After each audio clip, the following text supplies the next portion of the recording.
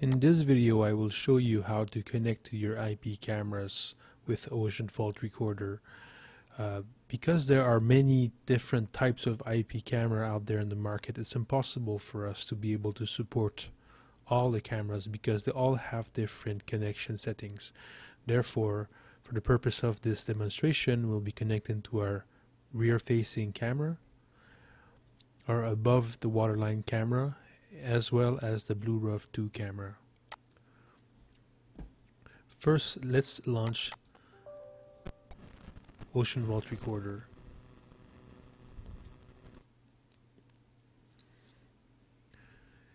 Next thing you want to go is in Video In. This is where you're going to basically decide which device you want to use with Oceanvault Recorder.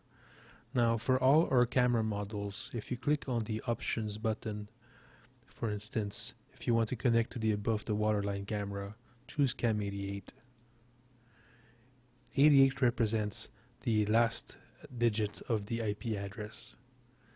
For this camera, the settings automatically put it as a non-VIF connection with the address 192.168.2.88 with a connection port of 2010 and a frame rate of 25. Now click on Select, go to Controls, and click on Preview. For this camera, there is a zoom. If you wish to zoom in and zoom out for the first time, you will need to leave the camera to the full span. You need to do that every time that it requires to be powered on and off.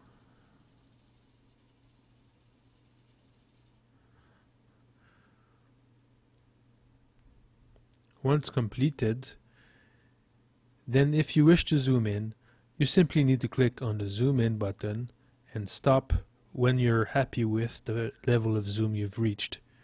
Every time you click on the stop button, it will automatically focus. Therefore, if you want to zoom out and focus just a touch, the focus will happen after the camera has finished traveling. Now let's close this preview and go back into the Video In. Here we can select the Blu-ray 2 camera. Click on Select, go to Control, click on Preview. And this is the Blu-ray 2 camera as connected inside the housing. Right now I'm just using the tilt up and tilt down button. Let's stop the preview and connect to the rear facing camera. Connect to the rear camera, click on the Options menu, click on the Cam 89 rear camera, click on Select, go back to Control, click on Preview. We're now going to go back and select the Blu-ray 2 camera again.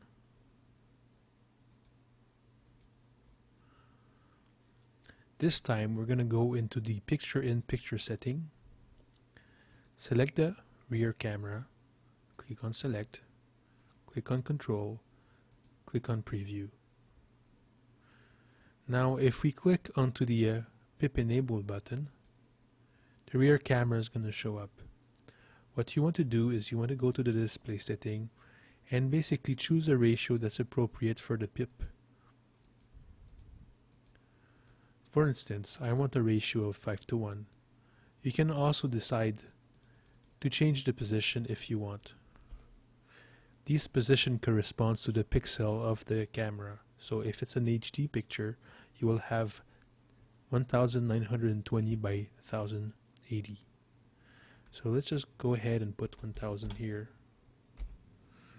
which is a bit too much to have it on the bottom.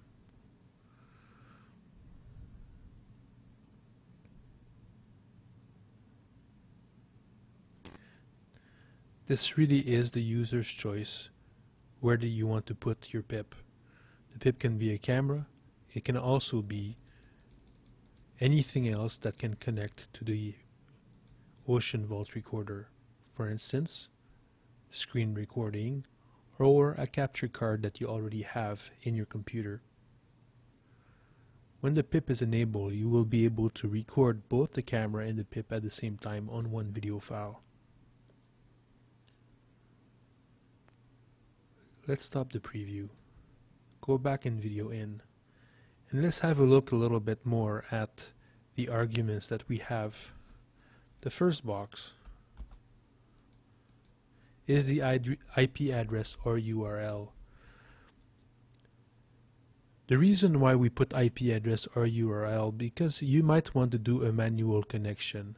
If manual is checked, it will ignore basically all the other parameters. If you select the rear camera, for instance, when manual is not checked, it will use all the other things in order to make the URL. The resulting URL will be displayed into the bottom left section of the status bar. Now, the IP address, this is the IP address of the camera.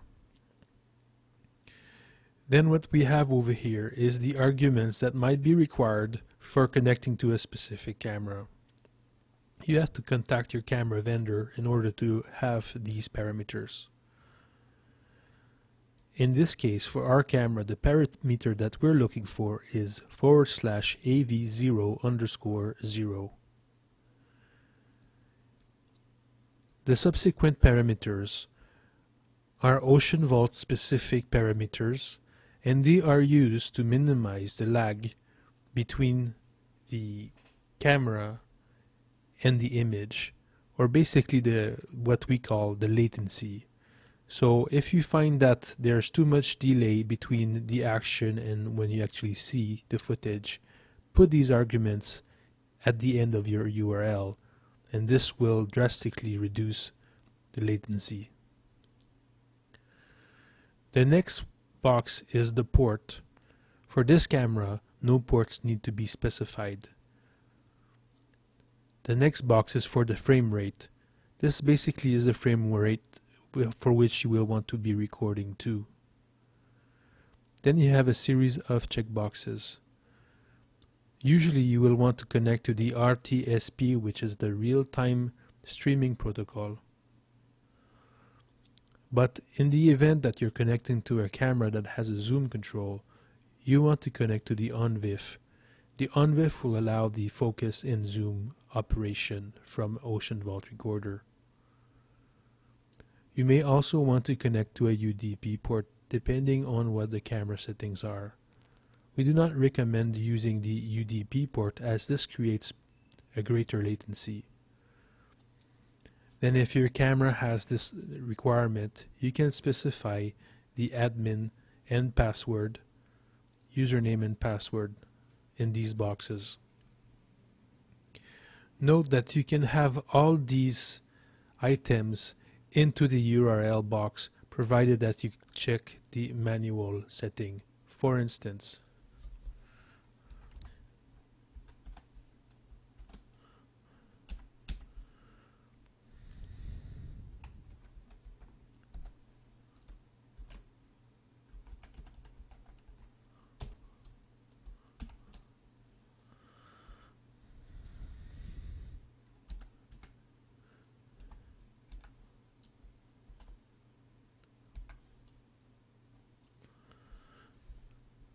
I'm just going to copy and paste this line.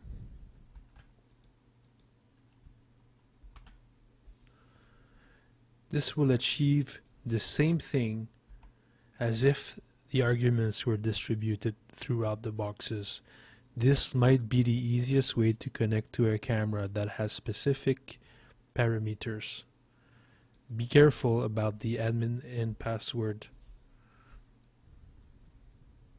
For our cameras, the password and the username and password are admin and admin. Click on select, go to control, click on preview, and you see where it's trying to connect.